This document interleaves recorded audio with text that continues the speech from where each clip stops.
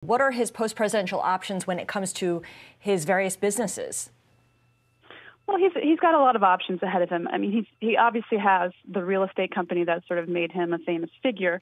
According to Bloomberg data, he was worth about $3 billion when he came into the office of the presidency. He's worth about $500 million less as he leaves.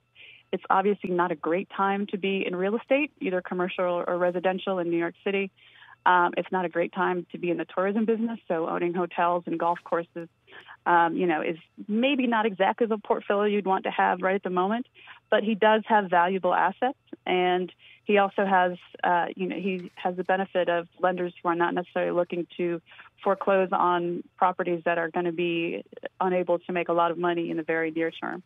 But he has other options as well. I mean, he's talked about potentially forming a network that would compete with Fox News, which he has constantly criticized for not being conservative enough. Mm-hmm. We've heard him potentially talk about forming some sort of new social media venture.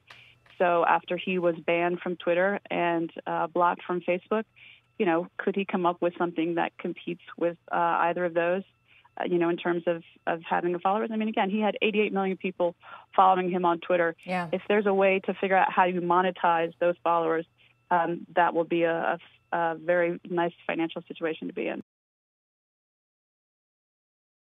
The biggest stories the moment they happen from around the globe. Subscribe to Bloomberg Quick Take now for insight in an instant.